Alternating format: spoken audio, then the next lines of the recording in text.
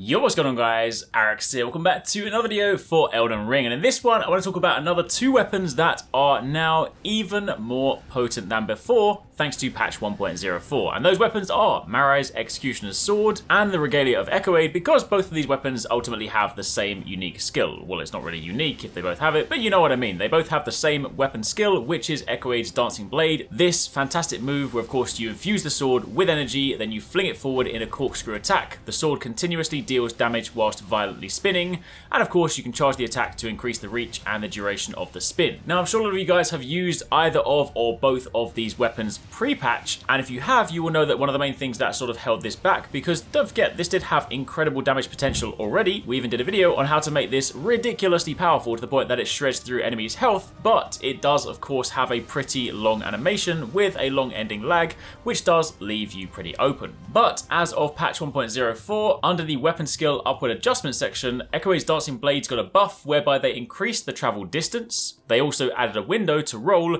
during the attack to cancel the animation. Now this in and of itself is fantastic because we now have a move that is really powerful, but we also now have an escape option from it. So in this video I want to go through this in a little bit more detail, so if you guys do enjoy this, a like would be super appreciated. If you like these weapons, if you have used them before, if you're considering using them now, let me know in the comments down below, and of course don't forget to keep it locked for plenty more Elden Ring.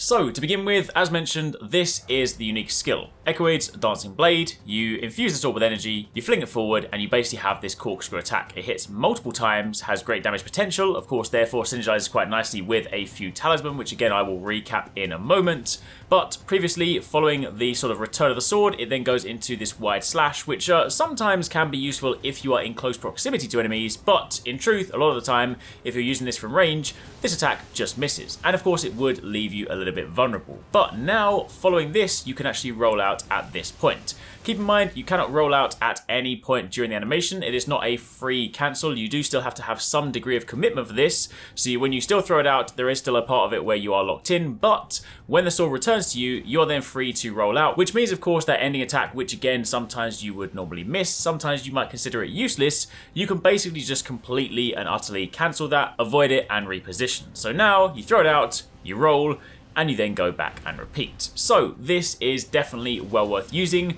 Don't forget, both these weapons do have the same skill. It is worth mentioning, if you want to maximize the damage, you will of course be leaning towards Marais' Executioner's Sword. This one has the better damage scaling. It has a strength requirement of 24, a dex requirement of 14, and an arcane requirement of 23, with primary scaling in strength at B. Now keep in mind, most of your damage will come from speccing into strength. Of course, there is a small degree of arcane in this one, but unlike some of the other arcane weapons, this one you still, largely speaking, want to lean into strength.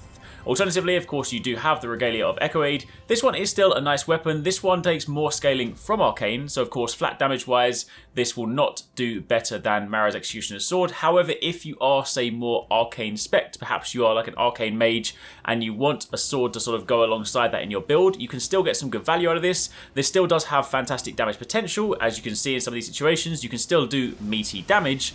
But if you are going to put these side by side, Marais' Executioner's Sword does come out on top. And again, if you want to make the most of these, you would also pair them with the Rotten Winged Sword Insignia Talisman, because of course that greatly raises attack power with successive attacks, which you get from the corkscrew. You would also throw on the Shard of Alexander to greatly boost the attack power of skills, and you could also use Millicent's Prosthesis, which also boosts dexterity and raises attack power with successive attacks.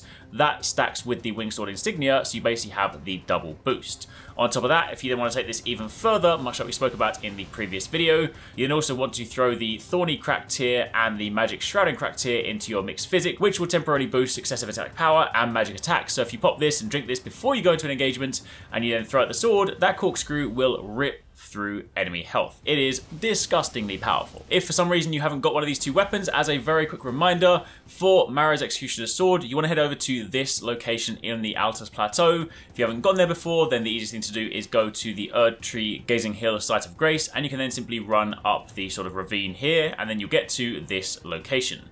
Once you get here, this of course is the Shaded Castle. You then just simply need to navigate your way through the castle to the very end, where you will fight Elmer of the Briar, who is wielding this sword, and surprise surprise, once you defeat him, you will get this weapon.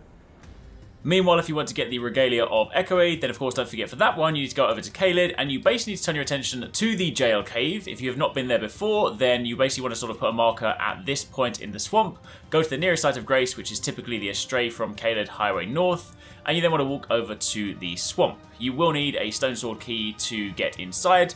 Once you get inside though, you simply need to work your way through the jail cave. It is just sort of like a mini dungeon. It's also the same location where you can get the Wakizashi dagger, so of course if you want that for your build, then that is also worth doing. But basically, once you go through to the very end and you defeat the boss, you'll then walk out the other side. It'll bring you out in Limgrave, and in front of one of the gravestones there will be a purple collectible, and that is this weapon. So if for some reason you're missing either of those, then now you can grab them both. But that, my friends, is pretty much it. Just a quick note on those two weapons, letting you know that they are buffed. They are definitely very, very awesome. They were already pretty good before. To be fair, in 1.03, you can still get incredible damage out of them, but given the sort of freedom to roll out now following the corkscrew attack, these are now even better than before. So definitely give them a try.